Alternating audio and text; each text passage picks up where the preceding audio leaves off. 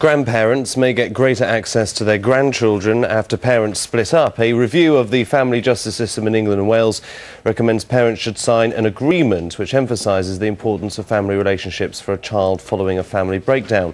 But the review has stopped short of giving grandparents any legal right of access. Zahra Pabini is a family lawyer and also speaks on behalf of Resolution, which is an organisation of lawyers who believe in a constructive, non-confrontational approach to family law matters. She joins us now from our Birmingham newsroom. Good afternoon to you. What does today's report actually mean for grandparents? Have they got no legal right? Is it just suggesting that perhaps they should?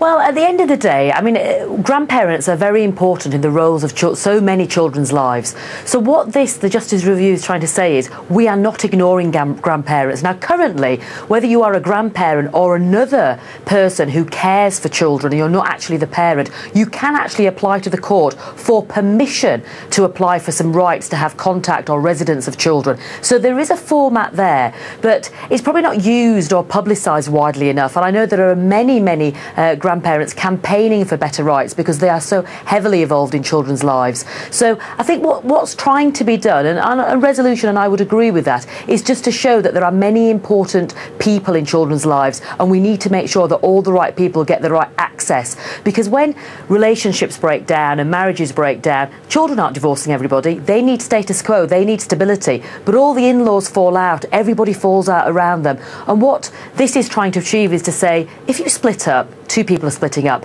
let's look at the children and let's look at all their relationships in the maternal and paternal surroundings, and let's see if we can really hold on to those relationships, because that would be in the best interest of the children long term.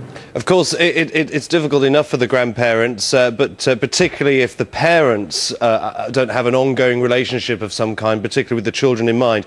This has been a review of family law. Do you think it could go a lot further in helping parents maintain a relationship with their child? Because there are some examples of dreadful cases where parents are denied access to their child, not legally, but just by the other parent with the custody.